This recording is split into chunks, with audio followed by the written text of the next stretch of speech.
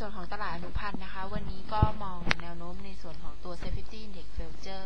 ก็ยังอยู่ในแนวโน้มของการฟื้นตัวขึ้นต่อแต่ว่ามองในส่วนของความไม่แน่นอนของทั้งปัจจัยภายนอกแล้วก็ภายในเองเนี่ยอาจจะจำกัดการกรอบการปรับขึ้นในวันนี้โดยทั้งนี้หลังจากที่เมื่อวานในส่วนของตัวS50Z11 เนี่ยปิดบวกไป 23.50 จุดแล้วก็ในส่วนของ Safety บวกไป 22.95 จุดพร้อมกับเห็นนักลงทุนต่างชาติเนี่ยซื้อสุทธิเข้ามาทั้งในส่วนของตลาดหุ้นเองแล้วก็ในส่วนของ Safety Index Future อย่างต่อเนื่องโดยเมื่อวานต่างชาติซื้อสุทธิใน Safety Index Future 507 สัญญาโดยทั้งนี้ถ้ามองในส่วนของโวลุ่มการซื้อขายแล้วก็สถานะคงค้างที่เพิ่มขึ้นก็สนับสนุนแนวโน้มในเชิงบวกแต่ถ้ามองในเรื่องของการประชุม EU ที่นักลงทุนยังเฝ้าติดตามในส่วนของการตัดสินเรื่องแผนการแก้ไขปัญหาในยุโรปรวมถึงในส่วนของสถานการณ์น้ำท่วมในพื้นที่กทมที่มีอาจจะทวีความรุนแรงได้ในสัปดาห์นี้เนื่องจากว่าก็ได้รับอิทธิพลจากในส่วนของน้ำเหนือที่จะไหลเข้ามาแล้วก็ในส่วนของน้ำทะเลที่จะหนุนมากขึ้นก็คงต้องเฝ้าระวังในส่วนของสถานการณ์ดังกล่าวแล้วก็อาจจะทำให้เป็นแรงกดดันต่อทิศทางของตัว Safety แล้วก็ในส่วนของตัว Safety Index Future ให้มีโอกาสอ่อนค่าลงมาได้อีกครั้งโดยทั้งนี้ก็มองว่าระหว่างวันเนี่ยน่าจะยังเห็นความผันผวนจากความไม่แน่นอนของปัจจัยที่นักลงทุนยังเฝ้าติดตามอยู่ดังนั้นจึงเน้นการเก็งกำไรขึ้นขายลงซื้อในส่วนของ S50Z11 ในกรอบ 645 ถึง 666 จุดสำหรับในส่วนของ Single Stock Future วันนี้ก็ยังแนะนำให้ช็อตในส่วนของ QHZ11 โดยมองในส่วนของราคาที่เมื่อวานปรับตัวลดลงต่อเนื่องพร้อมกับเห็นวอลลุ่มแล้วก็สถานะคงค้างปรับตัวเพิ่มขึ้นก็สนับสนุนทิศทางขาลงของ QHZ11 โดยมีในส่วนของอินดิเคเตอร์ทุกตัวที่ให้ค่าสัญญาณลบและมองว่ายังได้รับผลกระทบในเชิงลบจากปัญหาน้ำท่วมอย่างต่อเนื่องก็แนะนำให้รอทำกำไรในช่วงปรับตัวลงทดสอบระดับ 1.25 แล้วก็ 1.20 บาททั้งนี้ให้วางจุด stop loss ไว้ที่ระดับ 1.35 บาทโดยผู้ที่มีสถานะซื้อในหุ้นก็สามารถใช้ช็อตในการป้องกันความเสี่ยงจากการอ่อนค่าของราคาหุ้นในช่วงนี้ส่วนอีกตัวที่แนะนำคือK-Bank Z11 โดยมองในส่วนของผลประกอบการไตรมาส 3 ของ K-Bank ที่ออกมาดีแล้วก็เป็นแรงหนุนให้ราคาเนี่ยดีดตัวขึ้นค่อนข้างแรงแล้วก็เมื่อวานปิดแท่งเทียนมีสีขาวโดยได้ในส่วนของอินดิเคเตอร์ทุกตัวที่กลับมาให้ค่าสัญญาณบวกวันแรกเป็นแรงหนุนก็ยังมีโอกาสที่จะปรับตัวขึ้นไปทดสอบระดับ125 บาทก็แนะนำให้เก็งกำไรรอโดยตัดขาดทุนที่ระดับ115 บาทสำหรับในส่วนของGold Future Silver Future แล้วก็ในส่วนของ Oil Future วันนี้ก็มองแนวโน้มในส่วนของตัว Gold Future แล้วก็ Silver Future ก็มีแนวโน้มที่จะเห็นการปรับตัวขึ้นระหว่างวันโดยทั้งนี้ก็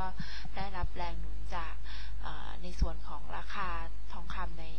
ตลาดโลกหรือว่า Spot Gold ที่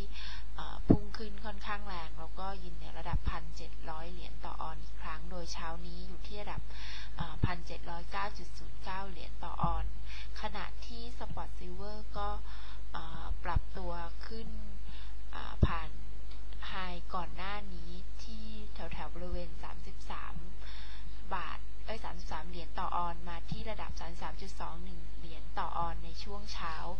ก็เป็นปัจจัยหนุนต่อทิศทางของราคาทองคำแล้วก็ราคาโลหะเงินโดยมองในส่วนของความกังวลเรื่องปัญหาหนี้ยุโรปแล้วก็การปรับตัวลดลงของดัชนีความเชื่อมั่นผู้บริโภคของสหรัฐก็เป็นแรงกระตุ้นให้นักลงทุนเนี่ยกลับเข้าลงทุนในส่วนของโลหะมีค่าในฐานะสินทรัพย์ที่มีความปลอดภัยอีกครั้งขณะที่ในส่วนของปัจจัยทางเทคนิคเองก็เป็นอีกหนึ่งปัจจัยที่ทำให้มีแรงซื้อกลับเข้ามาโดยในส่วนของทองคำเองก็ได้รับแรงหนุนจากในส่วน าซื้อของกองทุน ETF อย่าง SPDR Growth ที่มีการปรับเพิ่มการถือครองทองคำขึ้นติดต่อกัน2 วันโดย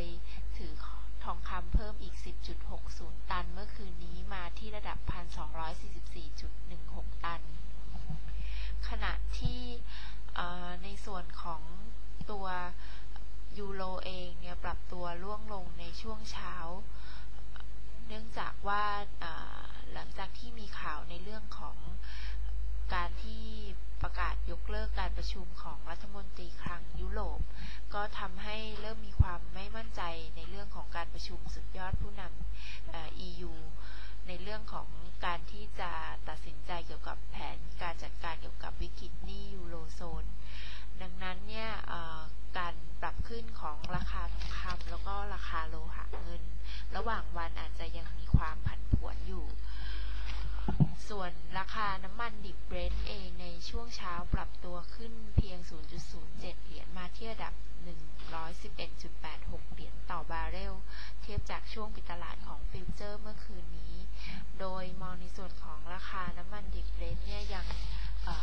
ถือว่าค่อนข้างจะแกว่งตัวอยู่ในกรอบจำกัดก็มองว่าน่าจะส่งผลให้ในส่วนของตัว Brent Oil Future ในบ้านเราเนี่ยยังแกว่งตัวอยู่ในกรอบแคบเช่นกันดังนั้นเนี่ยสำหรับกลยุทธ์ในการลงทุน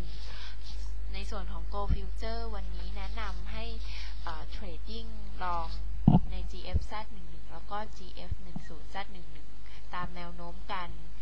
แกว่งตัวขึ้นของทิศทางราคาทองคำในตลาดโลกโดยให้วางจุด stop loss ไว้ที่ระดับ 24,500 บาทสำหรับในส่วนของ Silver Future ก็แนะนำว่าสำหรับผู้ที่ถือสถานะช็อต SVV11 ให้ปิดสถานะไปในช่วงที่ย่อตัวแต่ถ้าหากว่าปิดตัวขึ้นแรงไปที่ระดับ 1,020 บาทก็ให้ปิดสถานะตัดขาดทุนในส่วนของ Oil Future ก็ยังแนะนำให้คงสถานะช็อตในส่วนของ BRX11 ต่อได้แล้วก็ตัดขาดทุนที่ระดับ 3,540 บาทสำหรับในส่วนของ Option ถ้ามองในส่วนของ Put Call Volume ที่ปรับตัวลดลงมาเล็กน้อยโดยยังอยู่เหนือระดับ1เท่าเมื่อวานนี้Put Call Volume อยู่ที่ระดับ 2.77 เท่าแล้วก็ในส่วนของ Put Call Open Interest ก็ปรับตัวเพิ่มขึ้นเล็กน้อยมาที่ระดับ 1.38 เท่าโดยมี Implied Volatility โดยรวมในฝั่งของ Call Option ที่ยังต่ำกว่า Put Option ต่อเนื่องก็ยังสะท้อนภาพรวมตลาดที่มองว่ายังอยู่ในแนวโน้มของขาลงแต่ระหว่างวันยังคงมีความผันผวนจากปัจจัยทั้งภายในและภายนอกที่มีความไม่แน่นอนแล้วก็นักลงทุนยังคงเฝ้าติดตามความคืบหน้าอยู่ดังนั้นเนี่ยในจังหวะที่ Safety ฟื้นตัวขึ้นระหว่างวันใน